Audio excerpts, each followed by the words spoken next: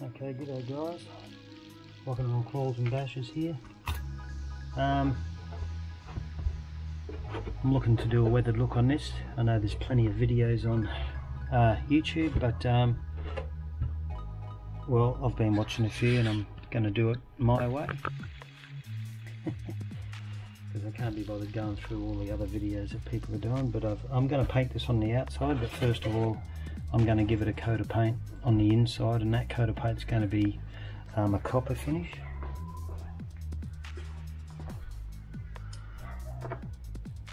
Being that one there, copper. So a quick rundown, basic. So I didn't have stickers for the windows, so I've masked off the windows on the inside. Because for the moment we're just going to be doing the inside. Still got the plastic on the outside, the clear coat. So going to get a couple of coats of copper all through the inside, probably a pretty heavy coat. That way when I do what I'm going to do on the outside, that's going to be a kind of part of the weathered look coming through from the inside.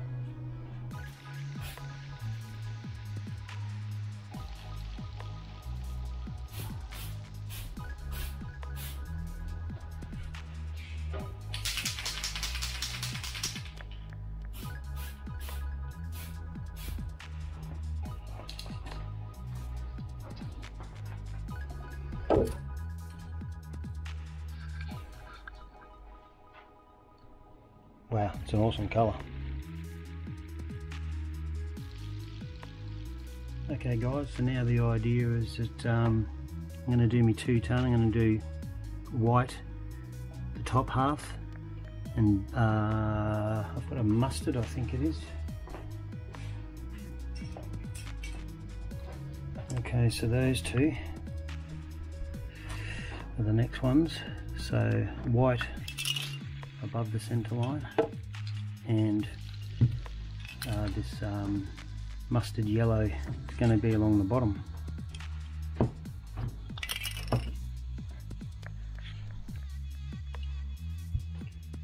Now those two, yeah, they're going on the outside, and so the idea is then that that's underneath, and then once I do this white on the top, mustard down the bottom, I'm going to sand back in a few spots around the edges, just in selected places, so that copper comes through and looks like rust, but it's not going to have that chunky look about it that, you know, rust gives.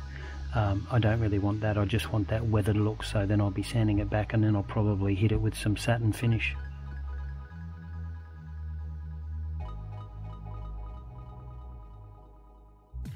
Okay, so just decided to back that copper with a bit of black, just so that it's, because when I sat it on the rig you could see some of the items still coming through, so I've given it a bit of a backing with black just to yeah, make that a bit richer, and it changes the shade of the copper from a little lighter to a little darker in a few patches as well. So quick hit with black. Okay, all bandaged up, ready for the mustard around the bottom. Just use kitchen paper, which yeah, that's all I had, so I think it'll do the job all right.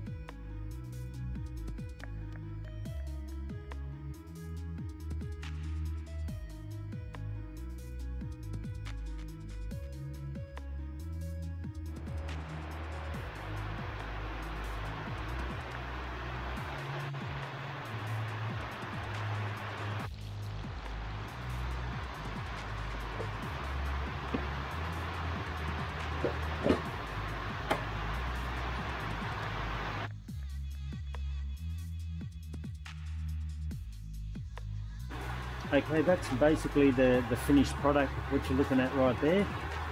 Just used one of these sanding pads that we have here in Australia. Probably get them all around the world. We use them in the plastering game for all the hand finishing.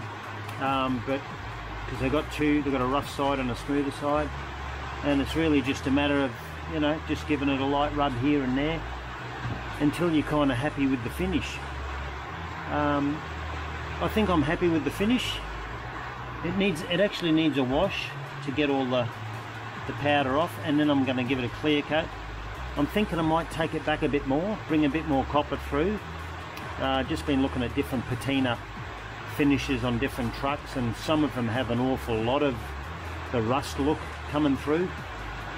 But that copper doesn't appear as like really rusty unless I think you need to have maybe that use that salt finish that some of them use in the videos to give it a bit of a chunkier look underneath, give the copper a chunkier look. But for me, just a bit of surface rust here and there on the doors, a bit of wear and tear. I think it looks really good. But anyway, let me know what you think in the comments. I'm really happy with that, and the good thing is you can actually change these colors if you want. Like I could do another, like a light blue or something maybe over that, might go with this grey. Let me see what it is. Oh, there you go, it's coarser grey. I thought it was ochre grey, but it's coarser grey. PS32 is what I used on the top.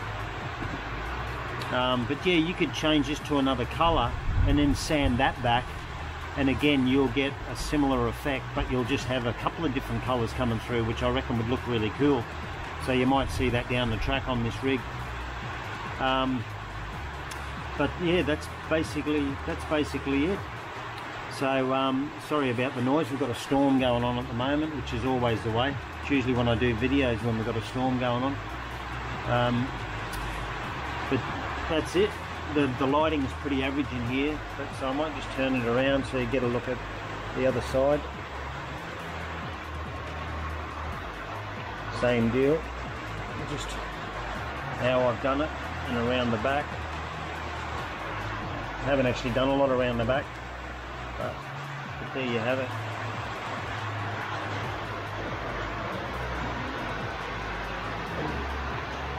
So anyway guys, thanks for watching, and until the next video, yeah, keep on rocking and keep on crawling.